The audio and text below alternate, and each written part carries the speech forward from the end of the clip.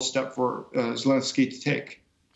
Right. OK, well, I'm delighted to say that Yuri Tabach is now ready to join us. Gary, hello and welcome. Hello, and it is great to see my dear friend Jason Smart. You know, he's a very smart guy. I agree with you. I'm glad we managed to get the tech sorted out. Jason and I were just chatting about Reznikov's dismissal and Umerov's appointment. And Jason was explaining how Umerov's connections internationally and his approval levels within Ukraine are very high. Would you agree with that assessment, Gary? Yes, absolutely. I would agree with it. And as a matter of fact, over so many years, I don't remember me disagreeing with Jason Smart. Again, he's a very smart guy. It is absolutely true. It is true, and it's about time that it happened. I don't think there's going to be much influence at the front because, again, many people think that it is a military position. But as a warfighter, Mr. Reznikov is not a warfighter.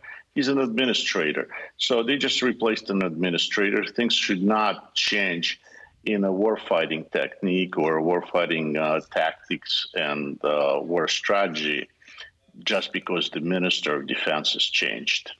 OK, so what should we expect to change then, Gary? Well, hopefully we expect change that there is going to be more effective and efficient way of providing weapons, needed weapons, to the Ukrainian military, to the Ukrainian warfighters. And this is what, as a matter of fact, right now I am among the fighting troops. And this is what they're expecting. They're waiting for the right instrument to continue with the offensive and to continue to clear their country of this cancerous growth on the body of their country. So hopefully we will be able to get them the right instruments with the new administration at the Ministry of Defense. And again, of course, it's going to take a while. You can't fight a corruption over one night or replacing one individual. It's a system. So hopefully it will work because it is strange, especially to us, to the Western people, that the war is almost 2 years and nobody, and we know, there's corruption, and nobody has been prosecuted, nobody's been thrown in jail. And even, Napoleon said after a year, you can freely execute any supply officer, any officer that's been dealing with it, or a procurement officer. And in my years, I remember in Desert Storm, several procurement officers were prosecuted and court-martialed in the United States exactly for that, for corruption. So it's strange to see that it hasn't happened in a country like Ukraine, that nobody has been really smacked hard at wartime, during wartime. Well, there have been some arrests and dismissals, for example, to do with the recruitment offices, the heads of recruitment offices and so on. Jason, do you think that Umerov will bring a new approach, a new energy, if you like, to rooting out corruption in the military? Well, I think that's one of the reasons he was chosen, obviously, is that he does have such a clean background. He was from the office that handles privatizations, which historically in the former Soviet states was always an office rife with corruption. And despite being there for a period of time, there was never any accusations made about him being corrupt or having dirty hands. And that's exactly the sort of image that Zelensky wants to put forward right now. He doesn't want there to be any arguments coming out domestically, or certainly not internationally, that the money going to Ukraine is somehow being misspent or mismanaged. And so this step at this point is something that's definitely going to probably also boost Zelensky's own rating within the country to show that he is committed to the war effort by putting 100% in it. Every dollar that goes to the military is a dollar that's well spent and in no way misused.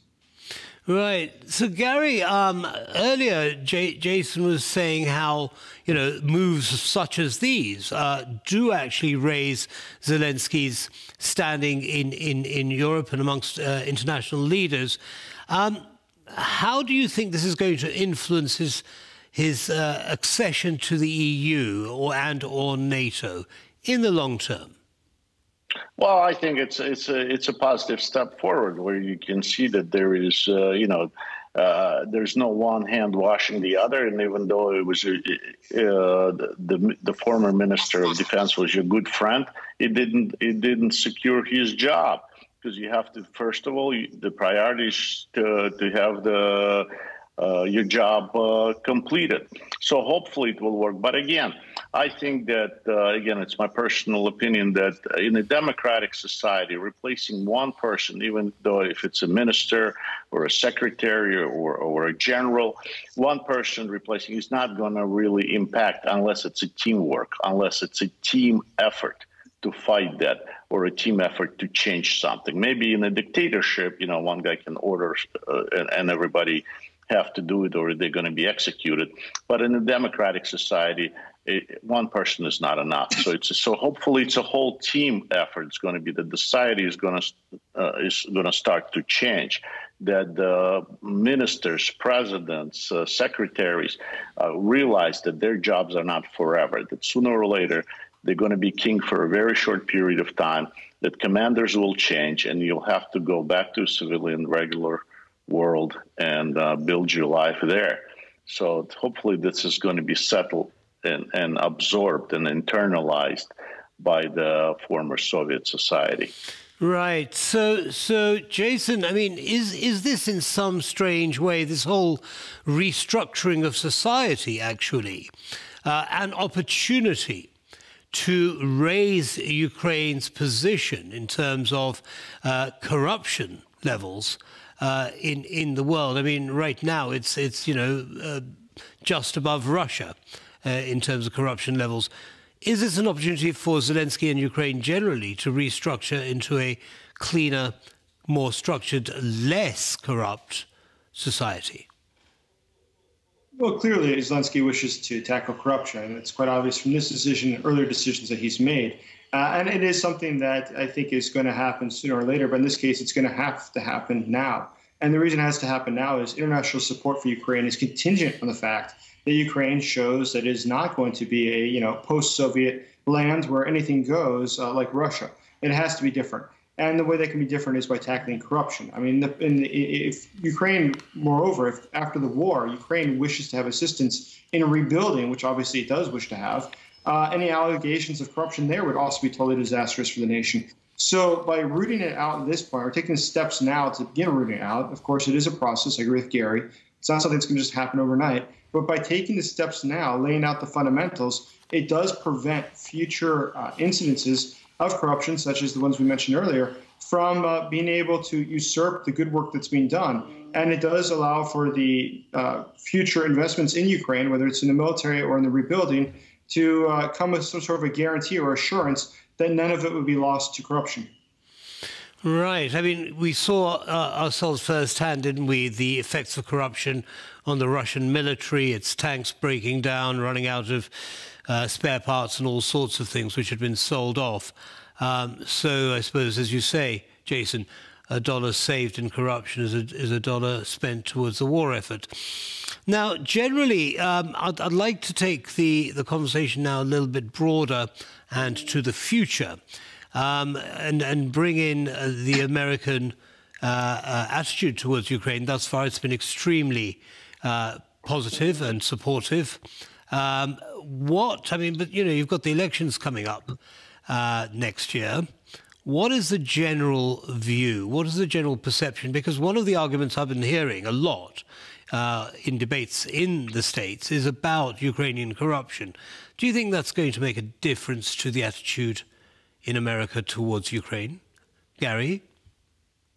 Well, absolutely. I think that we're, as Americans, we're used to seeing the politicians being criticized and being dealt with, being fired. At least we used to.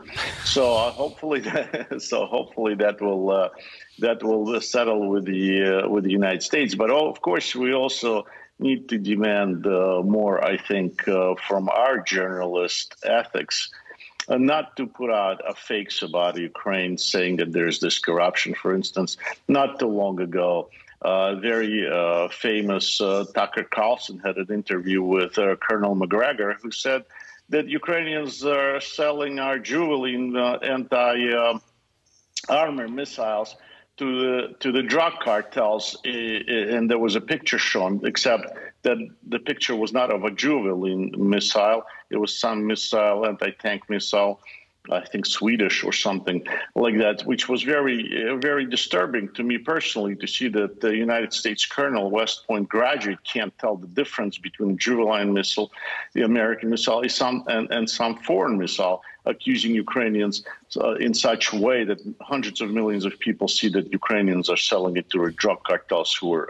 firing on our border guards, which is disturbing, which is not right. So we shouldn't do that. We should help Ukrainians to fight the corruptions and to help them to win this war as soon as possible, rather than undermine their effort in it and accusing them of something that doesn't exist. Right. So we should be more careful about that. Certainly, I hear that, Jason. So there's Gary saying, well, look, reporters have a duty to be fair and accurate in their reporting. Do you think there's a chance of that happening, and what do you think the impact of that is going to be on American attitude? We only a few seconds left. Jason? Yeah, I absolutely agree with Gary. And the fight against corruption is something that Americans do take seriously. The U.S. does not have high amounts of corruption, and it does not appreciate it. And certainly I can understand any taxpayer who would be wholly disappointed or shocked if they were to hear of any sort of corruption that was abusing their money, and they should be outraged. And that's why I think it's so important that Zelensky's taking the right steps now to assure that any sort of even image or hint that there might be corruption is dealt with immediately, so that rumors do not persist, such as the false rumors that any sort of American tax laws will be misused. Excellent. Well, thank you, gentlemen, both for sharing your insights with our audience tonight, and do come back again soon. Have a good day. Thank you. Thank you. Bye-bye. Bye-bye. Bye, Jason. That's all from us on this episode of World Today. But as always, don't go away. We've got lots more coming up for you. Bye-bye.